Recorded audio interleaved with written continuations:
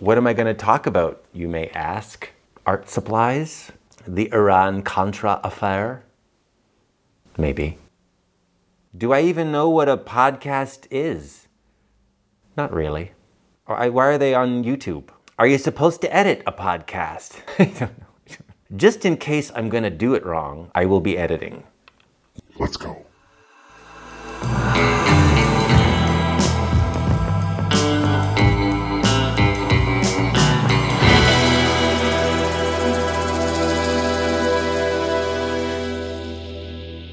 So I lost a bit of traction recently on social media because I started too many series at once. I stretched myself out too thin. Now I'm way behind. I don't really want to post old work or photos of my dumbass. There's been a little radio silence and my algorithm it's gone a little slack. The thing is, back in 2020, I did a solo exhibition in LA and it was sort of right when the pandy was heating up. It was all live streaming.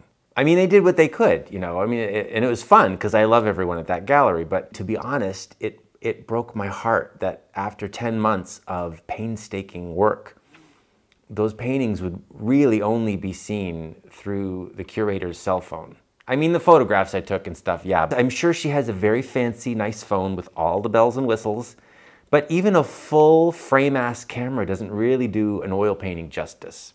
A cell phone sucks all the motherfucking life out of an oil painting. I don't mind when people take pictures of the work at the show because at least a shit ton of people are seeing it in person.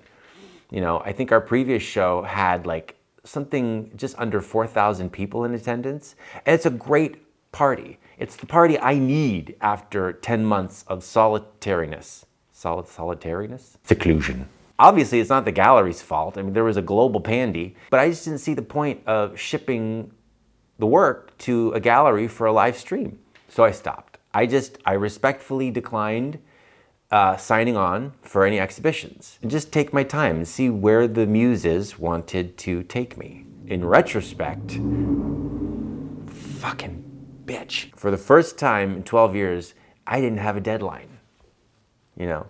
Deadlines, I've come to realize, are the planks that keep this fucking ship afloat. Can we swear in a podcast? There's a lot of motherfucks up in here. So, no deadlines allowed me to start 3 separate series of paintings while finishing no paintings. Cut to 2 years later, and I'm releasing this girly series like fucking chapter plays. So here's one painting and then see you in 3 months, bitches. So, okay, the girly series. 2 things happened back in 2016 within days of each other.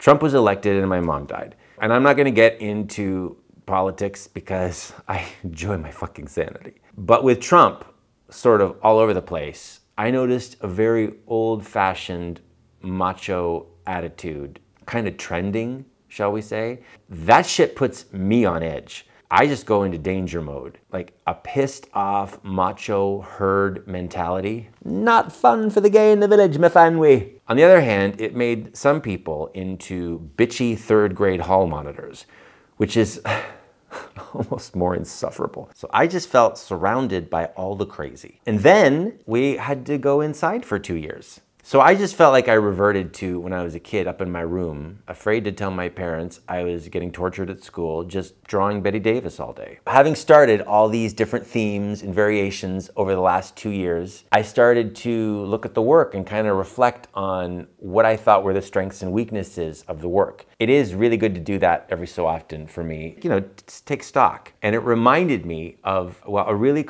important component in my particular style, and that is a strong narrative. It's very clear that my stuff is fantasy-based, right? I mean, it's 1/3 transgender fantasy, 1/3 classic movie cinephile, and then a final dash of moldy neuroses. Hey. But I think that my work didn't really become at all dimensional until I added my reality into the fantasy. In other words, the fantasy part would be playing the untouchable femme fatale archetype, but adding my reality puts her in a frozen landscape, wandering around blindfolded, feeling disconnected from a father figure, and consequently unable to make contact with anyone. And then in 2nd grade, I was really fat.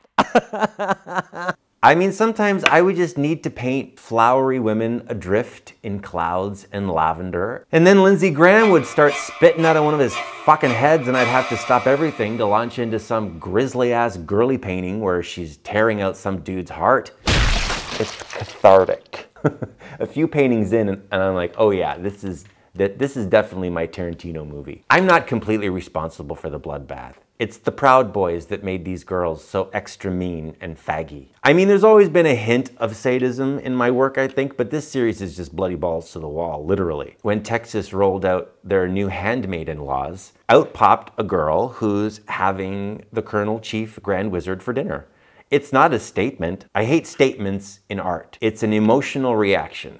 It's like those angry mind rehearsals you have with someone you're mad at, but you couldn't think of what to say in the moment. My angry mind rehearsals just turn into super elaborate paintings. And you know, I get to play Betty Davis, so everyone's happy. Except Commander Fred Porkchop.